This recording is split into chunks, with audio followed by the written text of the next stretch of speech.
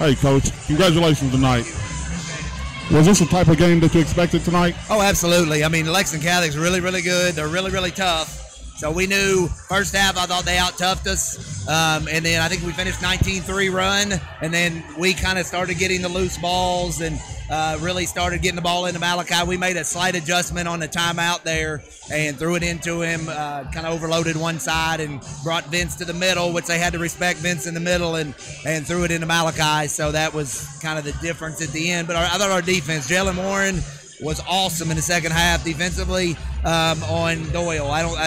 We think he only had 2 points against Jalen. So now we went and doubled him some and got the ball out of Doyle's hands as much as we could. But I thought Jalen did really, really good job because, I mean, if he scored the first 8 points, he's an incredible player. Tell me a little bit about Jalen. He's a senior. He's one of your lone seniors, and he came up big for you in the second half.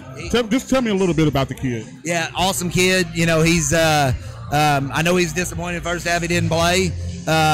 You know, we talked about it as coaches, said we need to put him in if it does second half doesn't start very well on Doyle, and it didn't. So we gave him opportunity. He is a great defender, and he takes what the defense gives you offensively.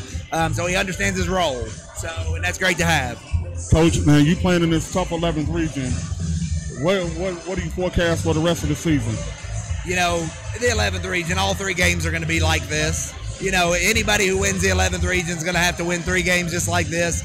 I mean, we set our schedule up for this. I mean, you know, this is our probably 21-1. This is probably our 17th tough game, you know, of the year. So that's kind of how we set our schedule up for nights like tonight, because we knew that's what's going to happen when we get to the 11th region. And, you know, I've been saying it all year that a game like tonight was almost a carbon copy of last year when we played them here, but our kids didn't quit tonight. So, well, congratulations, Coach, man. Thank you. Appreciate it. All right.